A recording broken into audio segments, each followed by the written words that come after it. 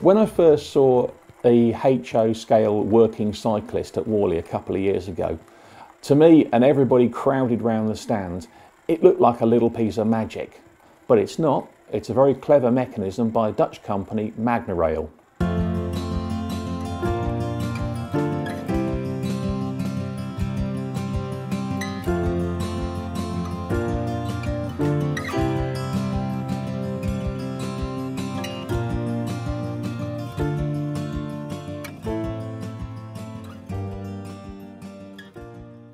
The system itself is really simple. We've got some red plastic chain that you can see is nice and flexible and made up of individual links, and you actually have to assemble this as part of the kit, which keeps you amused. And this runs in plastic channel that's very bendy, and you can see it moves quite smoothly through there. And all this is contained under the roadway. What we'll do is we'll spin the model round, and I've built a clear top to the road system so you can actually see how the drive mechanism works.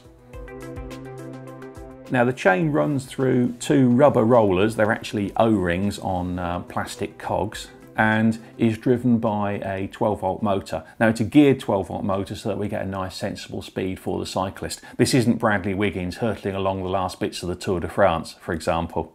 And all this lot clamps underneath the road surface and actually is hidden. You can't take it apart again once you've built the layout. So you do have to be careful and get your setup really right first time.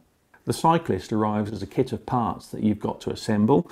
You have a steel bicycle and then a plastic cyclist with all his joints, and then a little clear wheel that drives the legs as he's moved along.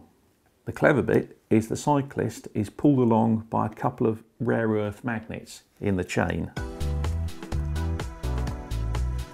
Now, one of the challenges of this system is that the road surface actually has to be very thin.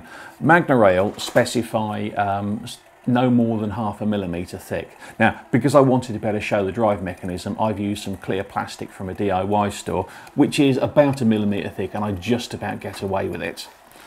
Around the front, what I've done is I've just sprayed it with ordinary car primer, and that's just given me enough texture so that the mechanism that operates his legs will just grip it.